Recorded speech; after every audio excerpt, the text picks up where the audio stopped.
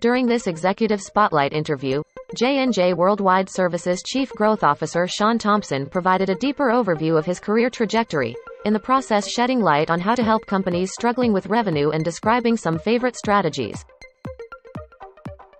Executive Mosaic is proud and honored to be the workplace of the new Miss Virginia USA 2023, Ashley Williams. Bechtel Senior Vice President Brian Hartman will serve as project director for its waste treatment and immobilization plant project in support of the Department of Energy.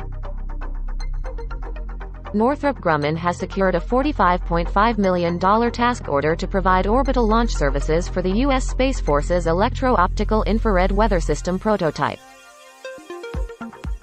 Andrew Makridis, former Chief Operating Officer of the CIA, has been appointed to the Federal Advisory Board of active defense technology provider Acalvio Technologies.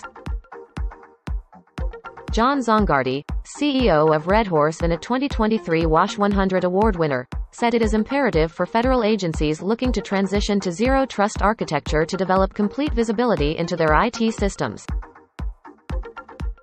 Raytheon Technologies has secured a U.S. Navy contract for the modernization of the branch's AN/SPY 6 volts family of radars. BAE's Fast Labs organization has secured a contract to help DARPA develop an autonomous space-based system for military personnel to track key targets of interest across satellite constellations.